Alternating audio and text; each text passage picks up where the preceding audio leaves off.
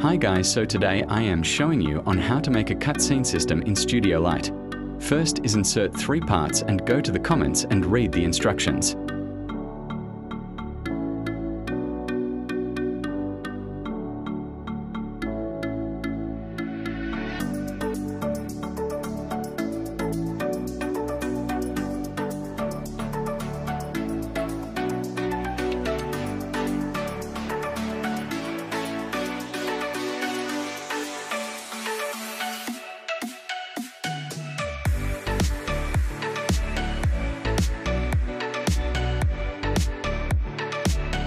Insert a script in ServiceScript service and paste the script in the description and follow the instructions in the script.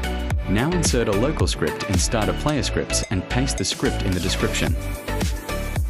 Now go to Replicated Storage and insert a remote event and name IT Trigger Global Cutscene. It should work smoothly and you can customize the transparency of the cameras to be 1.